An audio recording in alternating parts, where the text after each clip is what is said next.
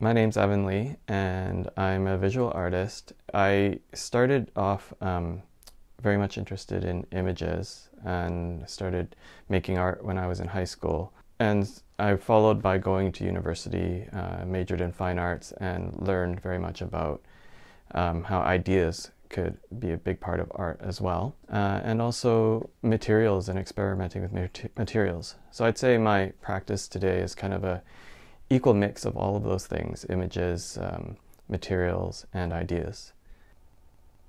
We came up with the title Forged because it has this very interesting kind of paradoxical dual meaning. So to forge something is to make something in this very kind of basic, almost elemental way. And so, there's something kind of genuine about that idea. And also, forged obviously means counterfeit, or when you forge a painting or something like that, is to pass off something fake. So kind of like everything in the show is based around that double meaning. You have the real and the fake diamonds. You have shoe polish, which is basically like a veneer that you put on something to elevate its appearance. And then you have things like the noodles, which are imitation, home-cooked noodles that take hours to prepare, but instead you have this product that's, ready in 2 minutes with just boiling water. So that sort of encapsulates the term forged. In terms of some of the materials that I used in the show, I think part of it came from looking around me and hearing stories about how things have to be done a certain way.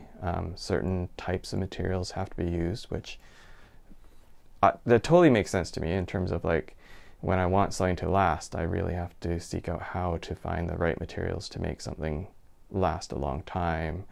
But basically, I wanted to be able to rebel against those ideas, I guess, and be able to create something with whatever's around me.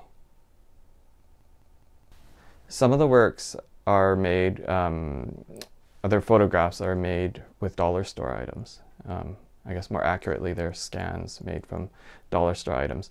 And the interesting thing about that is, some people can go to the dollar store and you can buy very inexpensive canvases and paints, watercolors, brushes, and that sort of thing.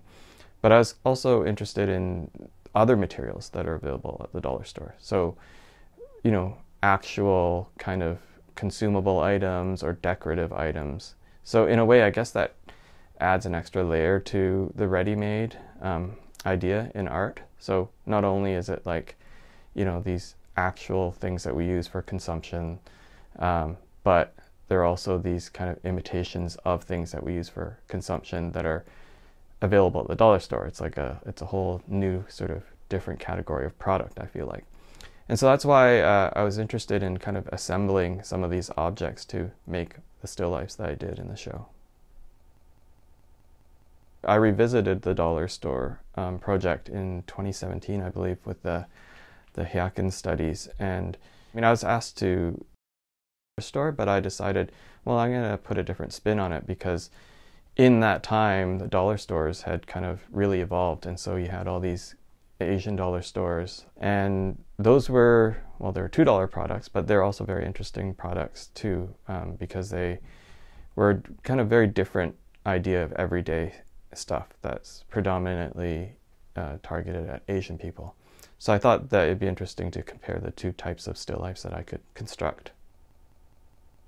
In the show, there's 7 paintings that kind of look like black monochromes. So those monochromes are paintings made with only shoe polish, painted onto panels and then shined to give different levels of luster.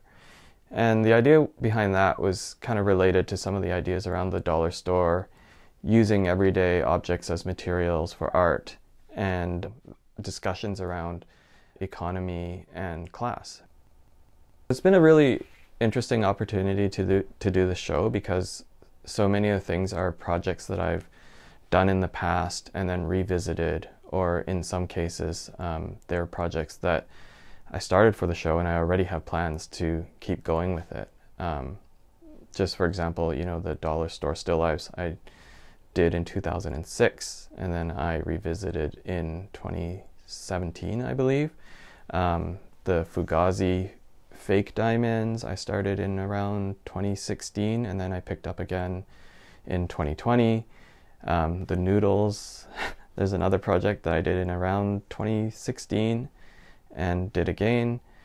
And I'm sort of feeling like I'll always come back to some of these projects and some of these ideas. And I guess time plays kind of an interesting role in them too, because as the world changes, I kind of start being able to bring new things into these projects. So the same thing with some of the polish painting studies. That's what they are in the show, and so I'm hoping to continue working with through polish as a painting medium.